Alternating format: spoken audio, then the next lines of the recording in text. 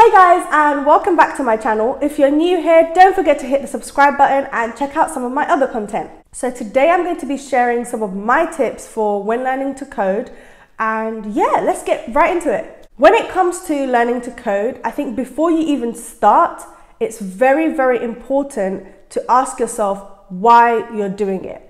Why are you learning to code? What is it that you're trying to achieve by picking up this skill? And I say this because if you don't have that drive and motivation outside of just coding, then it's going to be very difficult for you when you come across roadblocks, where some days you feel very, deflated. And so, yeah, it's very important for you to understand your purpose and why you're doing something in general. And that same mentality applies with coding. Start mapping that out. Like, what is it that you're trying to achieve by learning to code? Is it a job? Are you trying to be financially stable? Are you trying to get into an industry where there's flexible working? Whatever it is, you need to make that clear for yourself before starting to learn to code.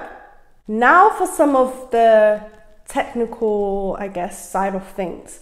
So a lot of the times people underestimate how hard learning how to code actually is. Some people find it easier than others. For me personally, the learning curve was absolutely steep. Like, it hurts.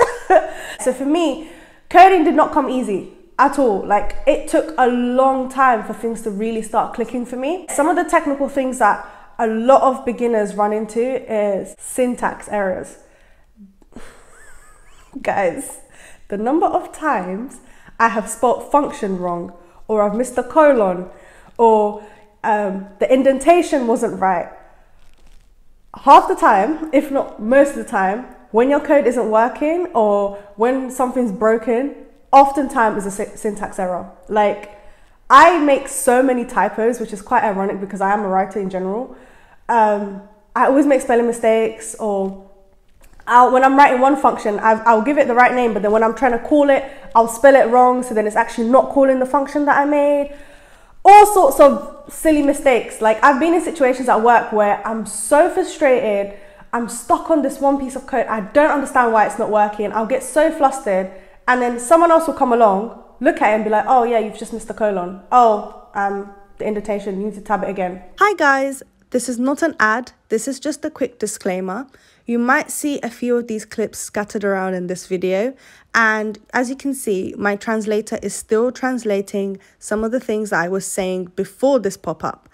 The reason is because the British Sign Language is a language of its own, and that means sometimes it takes my translator a bit longer to finish translating a sentence. Like, it's so common. So if you're starting out, you're going to make a lot of syntax errors, and that's okay. Just be patient with yourself, because oftentimes what you think the issue isn't actually as complicated as you think. So keep that in mind. If it's too overwhelming, like, walk away from your desk or wherever it is you're working and, come back, look at the screen again and just go line by line. And I talk to myself when I'm coding line by line, like, okay, this is what I'm importing. This is the library that I'm using. I'm creating this function because I need to do this, this, and that, or I'm building this class because I need it to do this, this, and that. Like, I talk myself through things because I feel like if I can't tell myself a story, or like I can't narrate what I'm doing, then it's harder for me to spot those mistakes. Keep it simple, stupid. And it sounds very patronizing, and it sounds like, why is that such a big deal? But seriously, keep it simple. If your function is doing like 1,000,001 things, then you might not be approaching it the most effective way. Coding is just a tool that you're using to help you solve a problem. That's all it is. That's all it comes down to, in my opinion, in the end. It's literally you giving instructions to help you solve a problem that's been given to you, or a problem that you are choosing to solve. That's it. Like, that's it. And the sooner that clicks for you, the easier things will get for you in some ways.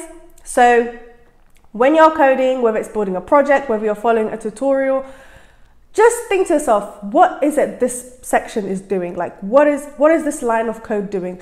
When I'm calling a function, why am I doing it like this? Why am I approaching the problem like this? Like, seriously break down what it is that you're trying to do, because that will help you code things in a more simple way. I say this, but me, queen of overthinking, queen of overcomplicating, queen of giving myself a big fat mess for no reason. I'm still learning this. There's so many instances where I'm at work and I've been given a ticket to do. I'll have that ticket and it's asking me to work on one feature.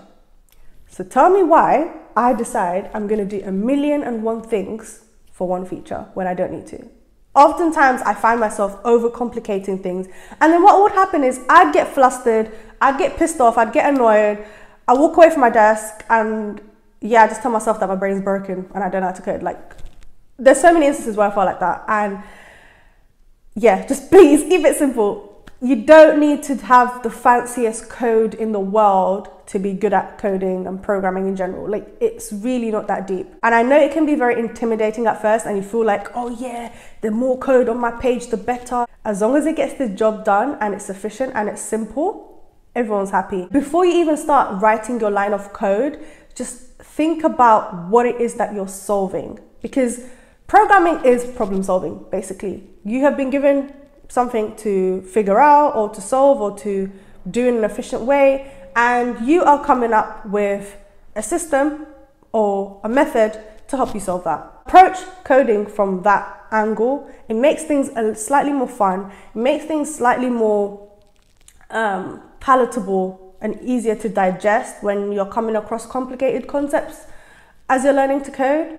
Speaking of making it fun, make code fun for you. Like, one thing, for me, right, when I'm trying to understand things, and I will start like expressing the side of me a bit more when I start doing like coding tutorials and projects on my channel, but I like to make coding fun for myself. I like to make learning fun for myself anyway. Like, from when I used to revise at school, when I used to prepare for exams, my notes, I used to like add some humor into it, just make it fun. Like, even now when I was like learning how to code, like, I try to make it fun for myself. And you can make it fun in terms of like the projects that you choose, but you can also make it fun in terms of how you're learning concepts. So like, when I think of, let's say, HTML, CSS, JavaScript, I think of HTML as like the skeleton. So I'm just thinking like structure, stability, this and that. Then I think of CSS, making it looking cute and whatnot. And then I think of like JavaScript as, you know, the organs in my body, you know, keeping things going and keeping me running. And yeah, I kind of approach it in that way. I know it sounds really basic, but I try to make it fun. Like, even within that, things like, you know, containers, padding, you know, I even tried to link it to things like memes and vibes. I'm like, you know, with padding, it's like, oh my God, this is my space. This is my area. You can't do that to me. This is your space. This is your area. She can't do that, dear. Try to make it fun for myself in that aspect. A lot of times we're learning to code through video tutorials, online resources, YouTube videos, etc., etc. Learning to code is like building up muscle memory. The more you do it, the easier it is for you to remember and the better you get at it. It's not one of those, it's not like an English essay exam or whatever, where you just read it, memorize it, boom, you can do the exam. With coding, it's a bit like maths. You have to keep doing it over and over again for things to start getting into your head and staying there. So when you're watching tutorials, make sure you're following along and pause as many times as you need to. It's very common to not understand exactly what the person in the video is saying straight away. Like, when I'm watching video tutorials on coding, or they're doing a project in a language that I'm learning, I'm always pausing, because I'm like, wait, what did this guy say? What does he mean by this? What do you mean by that? I have to, because for me, I already know, like, coding doesn't click for me very easily, and I like to understand things before I move on. Otherwise, I just feel like I've breezed through it and nothing really stays in my head. So yeah, follow along when you're following these tutorials. Another thing that I found myself doing, which helps, as tedious as it is, when I'm following a tutorial or when I'm actually working on a project, if there's something that I've come across that's new and I write a new piece of code, I will cut that bit out and rewrite it again and again and again. So say I've got like a chunk of code I've written, it works, it's great, cool, learned something new. Now I want it to stay in my head. So it's almost like back in school when you would write out your revision notes over and over again. Well, for some of us, I do the same thing with coding sometimes. Like, I will rewrite the same chunk of code over and over again, just so I can get used to, you know, the rhythm and the pattern of how I'm typing things out. And I use this method a lot when I was learning Python because of indentation. Python's indentation, yeah, it's too much. Pisses me off. Like, your code will be fine, but if the annotation is wrong, baby girl, that thing's not working. Ask for help. And this is something that I was so resistant to, but ask for help, especially if it's someone that you're very comfortable asking help from. I've asked so many people on social media, like I'll literally tweet, guys, I'm stuck on this thing and I'm losing it. And people DM me and be like, hey, what do you need help with? Oh, I've done this before. I can help you with this and that. Next minute, I'm on a Zoom call with someone that I've met on the internet, like literally like 10 seconds ago. And they've helped me fix a problem that if I hadn't asked them, I would be stuck on for like 2 hours, 3 hours, 4 hours, the whole day. Leave it alone, never looking at it again. You know, ask for help because people are always willing to help. That's one thing I do like about the tech community that I haven't seen in any other industry that I've been in so far. People are so willing to help and there's so much information out there. The more you ask for help earlier on, the easier it is for you to like get things done and get things done well, and it also gives you more time to reflect on some of the things that went wrong and how you can improve for next time. Speaking of things going wrong, errors, I kind of should have mentioned this earlier on, but pay attention to your error messages because a lot of the times your error messages are giving you clues as to where your code is going wrong, and it can actually give you a clue as to why it's going wrong. And on top of that, with your error messages, and I still do this now, I'll literally just copy and paste the error messages and chuck it on Stack Overflow because chances are someone's already come across that issue. I see what the solution is. Okay, cool, I can solve it. Error messages are a great way to understand like where you're going wrong, which is the whole point of an error message. But I know it's very tempting to just ignore and be like, oh my gosh, I see red, oh my days, I'm not looking at it. So don't panic with error messages too much. I know it's frustrating, but actually read the message and understand what the message is trying to tell you. And what I found is that the more error messages I used to get or still get, the more I understand, okay, next time I know not to approach things this way because I could run into an error like this again. You know? I think ultimately, you're always going to be learning. I think people have this misconception when they're learning to code that after a certain period of time, everything's going to work for you and everything is going to be like, you know, you're going to be a pro at it. It doesn't work like that. With learning to code is always going to be an ongoing process, and that's something that I had to understand very early on. And yeah, like there's still things that I'm learning, there's still things that I need to improve on, there's still things I could do better, and it's just embracing that constant iteration of, okay, I'm stuck, solved it, learned something new. Oh, this is something new I can learn as well. Getting stuck, learning over and over again. It's always going to be like a process. Even now, while I've got a job as a software engineer, like I'm still learning so many new things. Like we're still working on different projects and we'll come across different frameworks, different languages, different ways to solve the problem. And that's probably not going to stop, to be honest. Like I've been at my job like just over a year now, and it doesn't look like it's going to slow down anytime soon in terms of what I'm learning and the pace I'm learning at. And that's okay. That's the cool thing about tech. Like things are always changing, things are always adapting, and you have to be able to keep up with that.